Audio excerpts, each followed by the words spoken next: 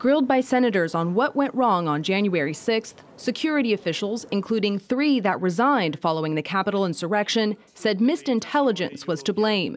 Crucially, a report from an FBI field office in Virginia detailing threats of violence. It was sent to Capitol Police the day before the riot, but the force's former chief, Stephen Sund, says he wasn't made aware of it. They received it the evening of the 5th.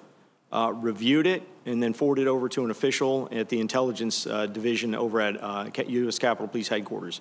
And so you hadn't seen it yourself? No, ma'am. It did not go any further than that.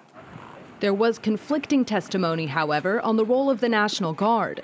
Sund said he had requested troops beforehand, but that he was turned down over concerns of how such a deployment would be viewed by the public, an account denied by the former House Sergeant-at-Arms.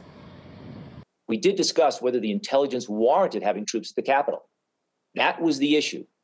And the collective judgment at that time was no. The intelligence did not warrant that. Also under scrutiny, the delayed deployment of the National Guard on the day of the riot. Once the Capitol was breached, it took roughly 4 hours for them to arrive.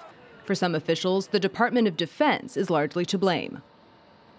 I was just stunned that I have officers that were out there literally fighting for their lives. And, we're kind of going through, what seemed like an exercise to really check the boxes, and there was not an immediate response.